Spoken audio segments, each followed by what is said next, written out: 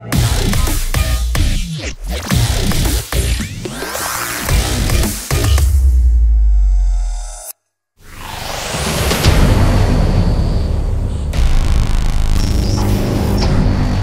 everyone, and welcome back. Today we're gonna take a look at a promo for a feminist comedy special. So this is a little video they made to really, sell you on this whole show. To make sure that you're really greased up and ready to take this amazing comedy. So let's see what they did. Enjoy.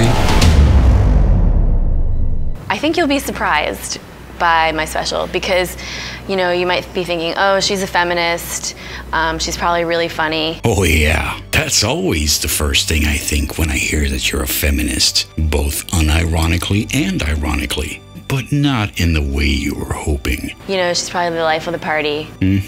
This is, this is your humor? Okay. And there's actually some serious stuff in my special. Yes, of course there's gonna be serious stuff in your feminist special. That's why it's gonna be boring. I also, I read the unredacted Mueller report. Well, that sounds like fun. Next, do the phone book. Really quickly, like so fast. It goes by like this, but you get a lot of the information. Let me guess, he's guilty. That's the joke, right? So that's really important. No, it's not. And, get to the fucking point. yeah, I give out nuclear codes. Ooh, the cringe. You know when you bite into a lemon? Yeah, that's what I feel right now. Well, like my grandma used to say, if at first you don't succeed, try a larger thermonuclear reaction. So just read it, watch it. Are you sure you're not really blonde? Was it a real weakness for dumb blondes? Also read it. Read a transcript. You know what? That's probably the way most SJWs consume comedy. No wonder they don't get the jokes.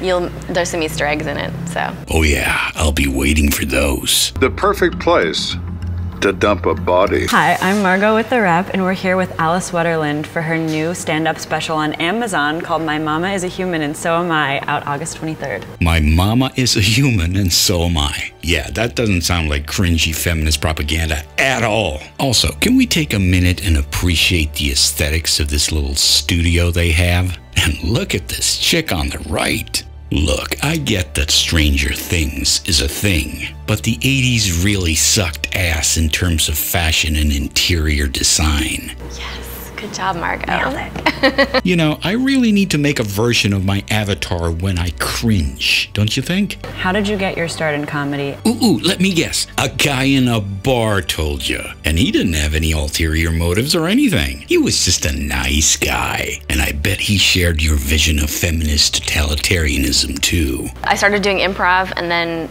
quickly met somebody in improv classes that did stand-up.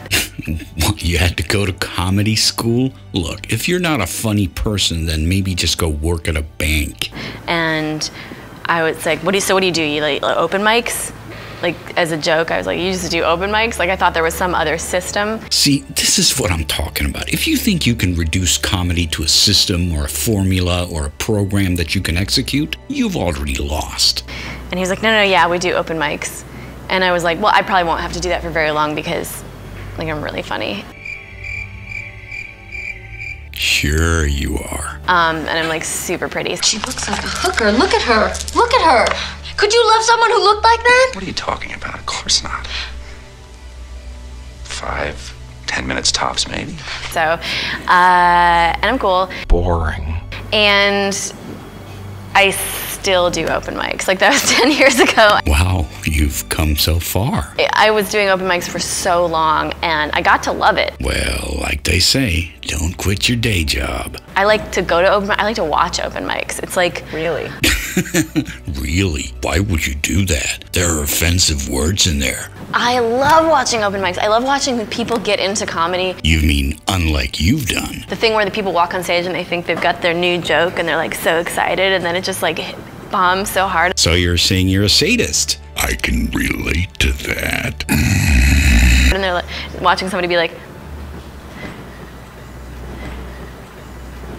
And I thought my jokes were bad.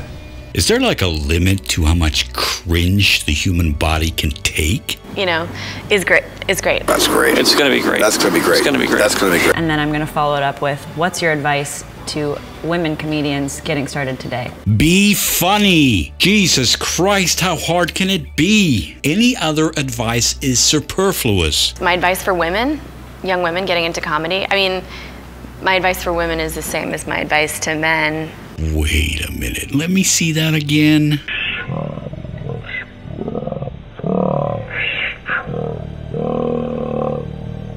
Hey, moron! Fucking moron! Are you fucking serious? Are you fucking picking your nose right now in the middle of the fucking interview? It's just do comedy and don't, you know, there's a lot of different approaches. You think? It's Greek for duh.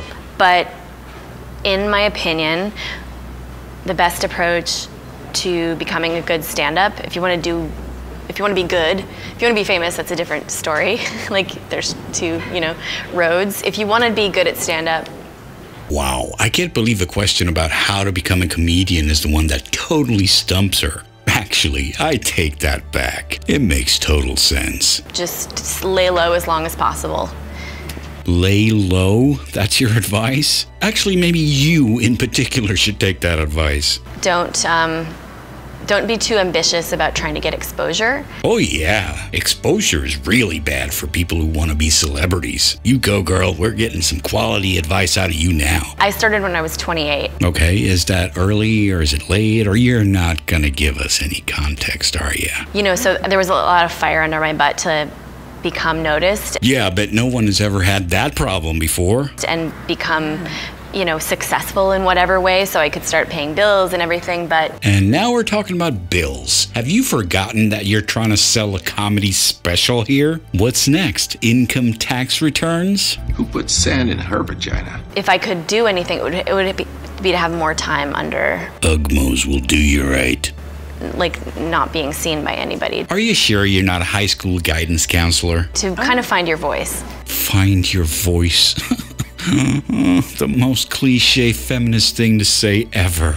Because the more your voice is solidified, the more you're bulletproof. I think you might need to get some Kevlar. When you actually have that chance to be out there and show the world, who you are as a stand-up. Yeah, I think you've shown us exactly who you are, you report-reading, nose-picking, incompetent bore. Boring. It takes a long time to do that. It takes a really long time. Yeah, and it felt like it too. It took me a long time. Shut up, you already said that. Wow, I wasn't expecting you to say that. That was like a really...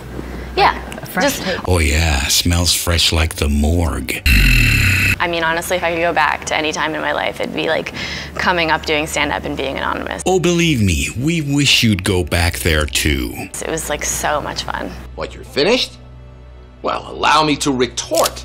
Yeah, cool story. So let me have a venti black with 2 shots of espresso. So with that said, I guess we're coming to the end of the video. So all that remains to be said is, don't forget to like and subscribe, and let's be pals on Twitter. Thanks for watching, and see you next time.